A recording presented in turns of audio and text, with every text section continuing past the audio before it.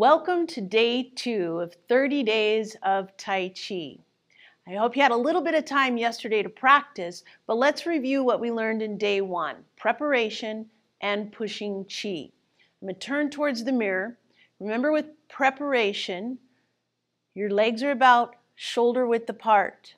Knees are soft. Your shoulders are in harmony with your hips. Bring your hands in front of your thighs. Sink just a little bit, and then as you come up, let the arms float up and the elbows drop as you come back down. Breathing in as you come up, breathing out as you go down. Breathing in, breathing out. Breathing in and breathing out. So now bring your left foot forward. Remember to have a little bit of wideness in your stance. Don't allow your stance to be too narrow.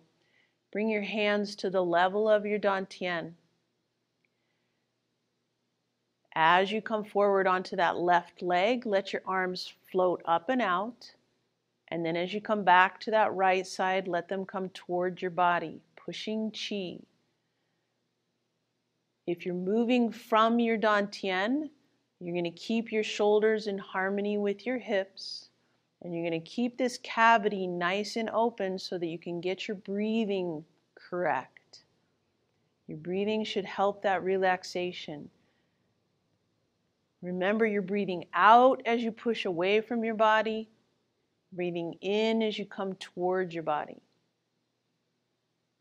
Breathing out and breathing in. Now I'm going to bring that left foot back, bring the right foot forward, and I want you to add to what we were just talking about.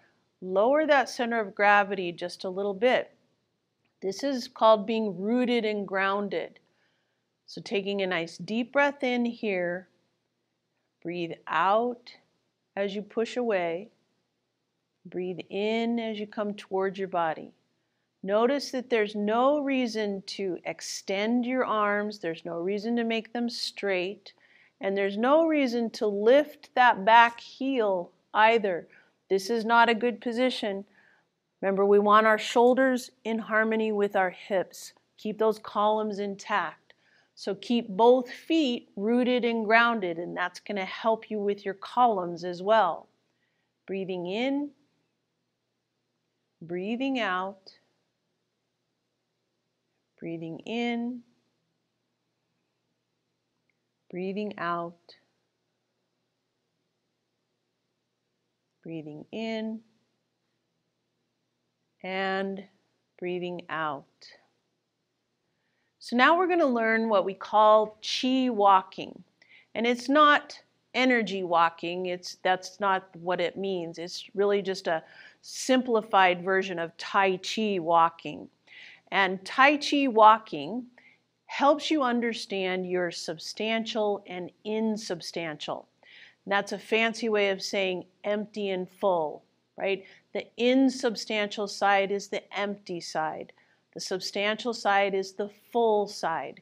And in Tai Chi, we always know where our weight is, which side is substantial, which side is insubstantial, because that helps with our balance. So that's why I want to teach you this Chi walking, because it will help you understand and implement substantial and insubstantial shifts. So I'm going to step back just a little bit here. As you do your Chi walking, you land heel to toe.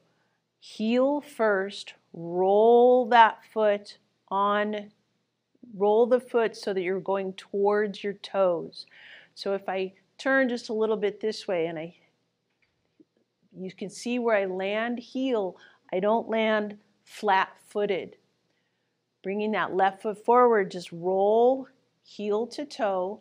Bring a little bit of weight onto that left, but now we're actually going to rock back to the right.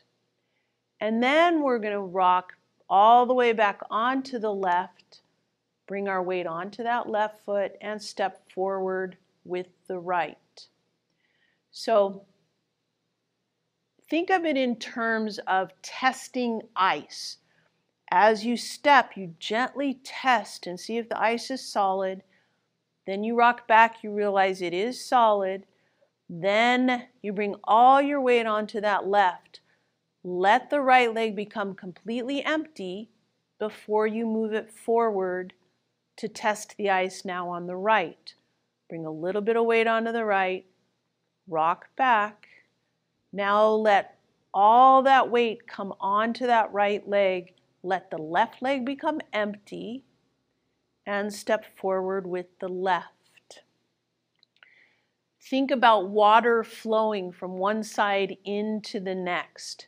Step forward with that left. Bring a little bit of weight forward, then rock back. Now all the weight's in that right leg, all the water is in that right leg. Let it flow into the left. Don't lift that right leg until it's completely empty. Now it's easy to move. Test the ice, heel to toe. Now the water has to flow from the left into the right. Let that water flow all the way into the right. Let the left leg become empty. And now step forward with the left. So you notice with Chi walking, we are moving very slowly, and that's a good thing because I want you to focus on where is my weight. I'm going to turn towards the mirror here. As we roll step, roll heel to toe, then rock back, then bring all the weight onto that left. Notice that I keep my knee soft in this position. I don't lock my knee before I step forward with the right. So I'm going to turn this way. If I'm stepping, rocking back, now all the weight's going to come onto that left leg. Notice that that knee is slightly bent. Don't try to lift before you step forward. That's going to make you fall forward. So now left foot, don't take too big of a step. It's a small step. Rocking forward, rocking back. Now bring all the weight onto that left. Don't lift the right leg until it's completely empty. Then step forward, rocking back. Now bring all the weight onto that right. Now you can step with the left. As you rock forward and back with your Chi walking, there's no need to lift that back heel. That right foot right here can stay on the ground until it becomes empty. Then you can roll that foot up. As I step forward with my right, my left heel stays on the ground until it becomes completely empty. Then I can step forward. So that's your lesson for today, learning how to walk in a Tai Chi way. And that's going to help you improve your balance. So I'll see you tomorrow.